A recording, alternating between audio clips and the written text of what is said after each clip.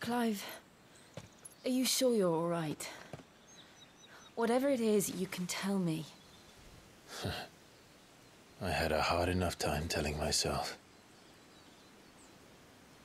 I awakened as a dominant of fire, right here in this castle, and I've been running from it ever since.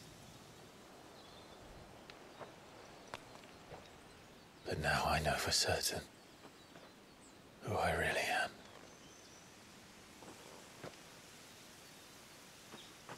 The second icon of fire, who killed my brother and burned this castle to the ground, was me.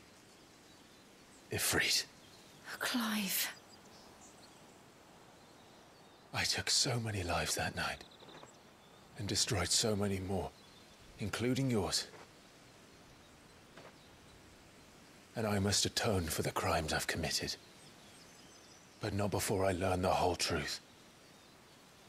How can a second icon of fire even exist? And why was I chosen as its dominant? Who is the hooded man who brought us here? And what does he want?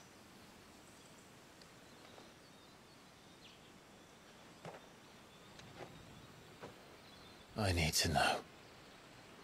And since I'm still breathing, I might as well make myself useful. We'll find your answers together. I want to learn the truth too. There'll be time enough for atonement when we're done. I was hoping you'd say that. I don't think I could do this without you. You never were one to hide from the truth, even when we were young. And you haven't changed a bit.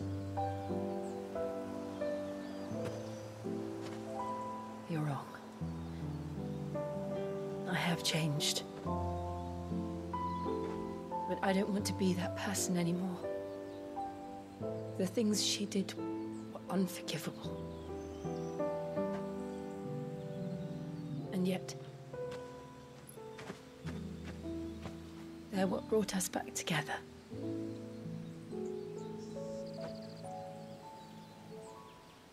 Thank you, Jill.